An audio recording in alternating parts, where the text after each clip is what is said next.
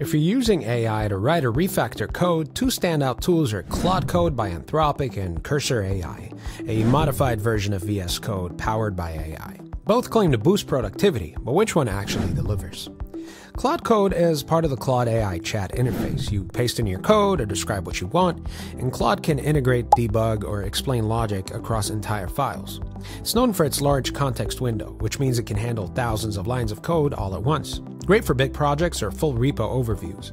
Fast, safe, and ideal for planning, refactoring, or understanding legacy code.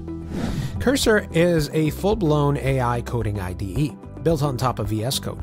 Feels like coding with an AI pair programmer. You can highlight blocks of code, ask questions in line, and even generate tests or commit messages automatically. It integrates with your local files, Git history, and terminal, so it's a lot more interactive than a chat-based assistant.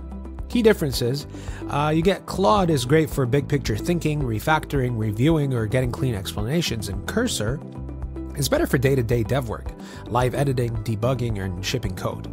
Claude works in the browser, Cursor runs locally and is best for real-time hands-on dev workflows.